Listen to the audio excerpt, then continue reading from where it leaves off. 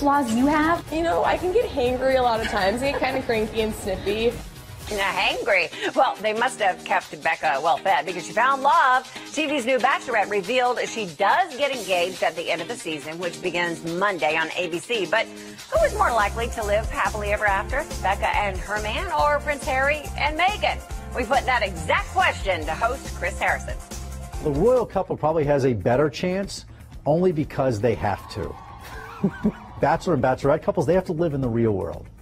And so it's probably tougher for them than it is the royals. Not exactly a vote of confidence from Chris, but when you consider the last 3 Bachelorettes from the series are still with her final picks, well, Becca's got to feel pretty good. Bring on the mix.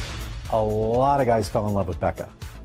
And she has a lot of strong feelings for maybe more than one man. So just who are the 28 guys vying for Becca's heart? Well, 5 of them are current or former pro athletes. There's a social media participant who posts a lot of shirtless pics, and a Hollywood stuntman who looks like Jason Momoa. He's been growing his hair for 10 years. Why? Oh, and there's this guy. Jean Blanc is a connoisseur.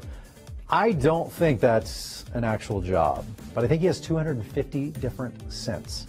Becca is 28, and the men range in age from 25 to 31, but it sounds as if some of them aren't grown up enough to avoid the drama. You will witness some of the craziest arguments and incidents that have ever taken place. Worse than Ari, dude. This is a lot harder than I thought it would be. Oh, my.